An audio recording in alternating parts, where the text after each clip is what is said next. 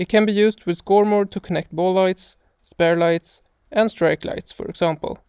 A later version of ScoreMore even allows for connecting pindication lights to show with LEDs which pins are standing after a throw. The Arduino can also connect to a sensor that can detect the ball when bowling.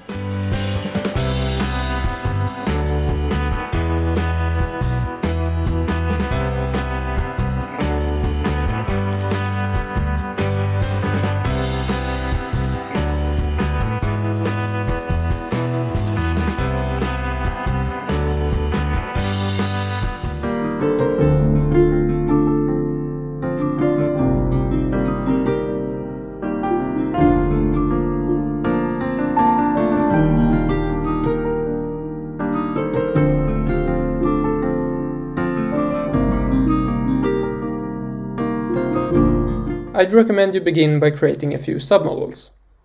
A submodel is a section of your model that will help you, and also the builder, to follow along in the instructions. LEGO uses submodels in their instructions as well. To create a submodel, select the pieces you want your submodel to consist of by using the Command key on Mac or the Control key on Windows, and click on the pieces. Men det var ändå några små detaljer som inte kom med i TV. Till exempel, på baksidan av den här projektorn så hade vi lite knappar och rattar. Det var faktiskt så att en av knapparna fungerade, för det var nämligen den man startade projektorn med innan man använde fjärrkontrollen. På framsidan av projektorn så hade vi en halv skiva som roterade framför en lampa för att just få den här flimrande effekten som såna här gamla projektorer har.